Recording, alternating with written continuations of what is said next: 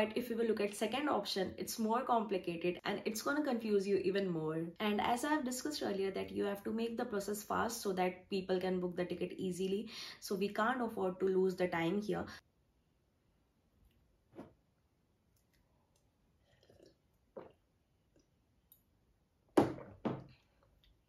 Yesterday, I was booking train tickets on IRCTC app for my brother, and he was traveling from Mumbai to Hyderabad. And when I was booking those tickets, I found like so many UX problem which can be solved easily, but I don't know why the problem is still there. For those who don't know, IRCTC app is like Indian Railways government app, and from there you can book your train tickets. It's specially for train tickets, but they have included several options, like you can also book flights, you can also book buses, you can also book hotels, and like so many more things. But it is specifically designed for booking trains. If you're using IRCTC app, you know that like people use it for two purposes, either for booking normal tickets or for booking special tickets, which is called Tatkal tickets. So suppose if you have missed the date and you have to travel urgently, then you go for Tatkal tickets, and Tatkal window is like really short. Within like 5 to 10 minutes, all tickets get sold out. So it's really important that the booking of tickets should be efficient so that people can book their tickets, and like mostly they can book their Tatkal tickets. Or else like if the process will be confusing, it will take so much time, like going through the process, like entering all the details and then logging in and then finding the train, selecting the date, and then going to the checkout process. Like this process should be seamless and it should be like completed in like less than like 2 minutes. Like otherwise, if it will take more time, like people won't be able to book Tatkal tickets because it will be already sold out. And if you know that like IRCT apps have like so many users, and like it covers all the user segment, like people from age between 16 to like 65 or maybe 70, those kinds of people uses IRCTC app. So it's really important that we make it like simple, minimalistic and easy, so that all the user group can understand, like even children can understand, and person who is like above 65 or 70, they can also understand. Otherwise they won't be able to book the tickets. So by keeping all these things in our mind, let's redesign it and solve those UX problems so we can make the process seamless. Let's get started. Here our goal is to make the process seamless and simple, and our target audience is everyone from age between 16 to 70 years old and even above that. So I have found 4 problems. There is so much distraction on the screen, and the booking process looks complicated. The sign in and login process is also complicated, and the payment option is ambiguous. Like there are so many options and it's really difficult to find what you can choose. And as I have discussed earlier, that you have to make the process fast so that people can book the ticket easily. So we can't afford to lose the time here. So we definitely need to work on the payment option. So these are the 4 problems. This is the problem 1. Problem 1 is that they are showing so many things here on the sign-in page itself.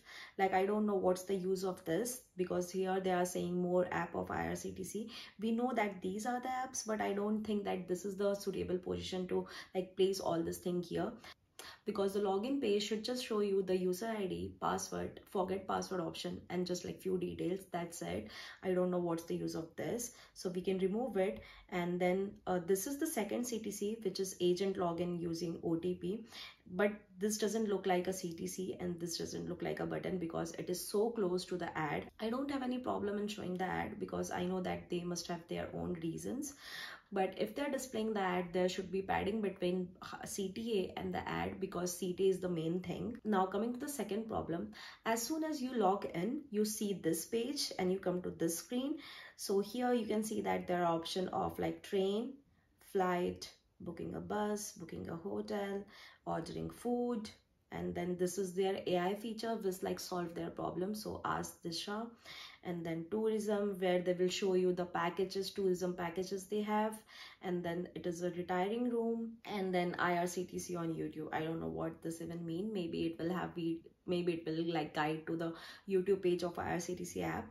So you can see here there are so many options, but this is an app which is specially used for booking trains. And if I want to book any other things, I can too, but it should focus mostly on train. So like this is also a problem. And like if I will see, so this is also a problem. And if I will say honestly, then there are just 3 main options, like booking of train, booking of flight, and booking of bus. and like all the other option doesn't seem much relevant. And even if those are relevant options, we can show them, but we should give priority to the three things because this app is mainly used to book tickets. So it's fine if you want to order food, or if you want to ask Disha, or if you want to look at tourism package, but we should focus on these three things. So this was the problem number second. Now coming to the third thing, if you will go in transaction section, you will see like there's an option of my booking, transaction failed, cancel ticket, refund history, and TRD history. But if you want to see your prior bookings, you have to go in this thing and then see. So for this, I think that we can show something similar to how Trainline has done. Like we can show all the bookings, and then at the top we can give them few options. So if they want to see what are the transaction has failed, they can choose it, and if they want to check cancel booking, they can like go there and check it. But by default, we should show them my bookings, because if people have booked their ticket, we should ideally show it here. So this was the third problem. Now coming to the fourth problem, suppose you have looked at tickets and you have selected your train, and now you're going to the payment method. So when you will come on this page, you will see two options. The first option is Bheem Pay and UPI, and this thing can look so much simpler, but I don't know why they have complicated it, because they have written here Bheem Pay and UPI, and which is powered by Paytm. So this makes me confusing, like either should I just use Paytm or can I use PhonePe or Google Pay too? And then there is a second option which is similar to the first one, Bheem Pay UPI, but it shows here powered by Razorpay. So again, I don't know if I can use PhonePe, Paytm, or Google Pay, or if I should just use Razorpay. I don't know what should I do here. So again, if I will come to this page and if I will select Bheem and UPI, I will get these two options, and it will make me confused because these two options look similar. But if you will look at second option, it's more complicated and it's gonna confuse you even more. Just a second.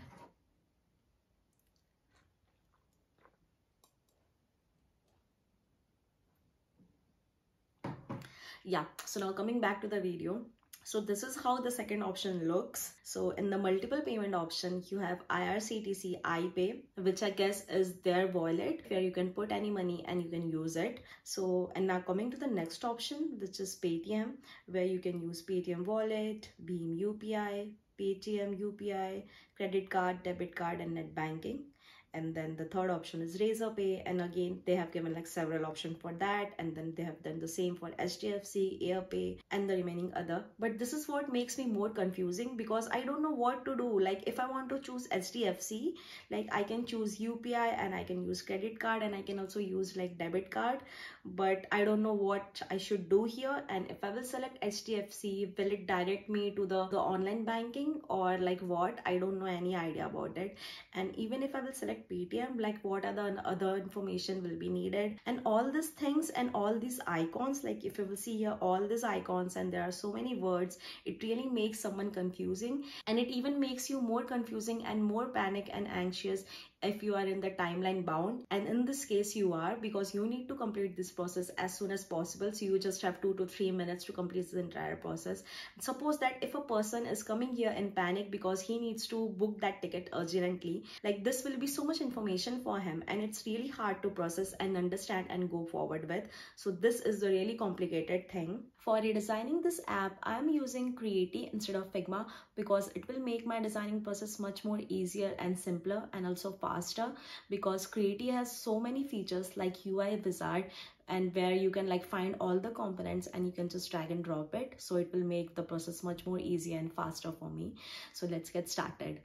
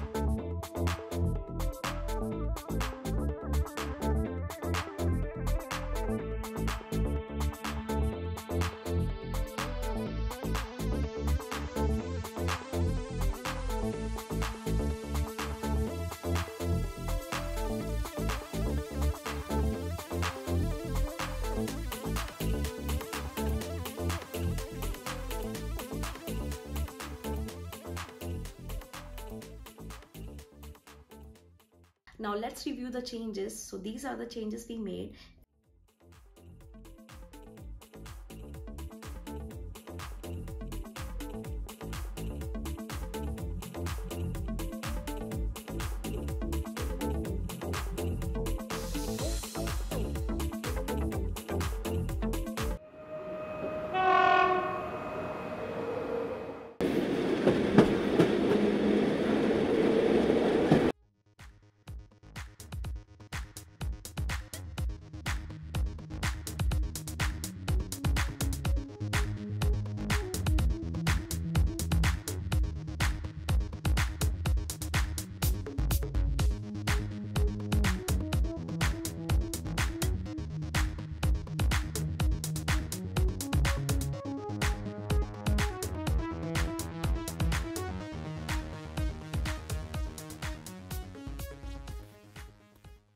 I hope that you found this video helpful and you did learn few things from it.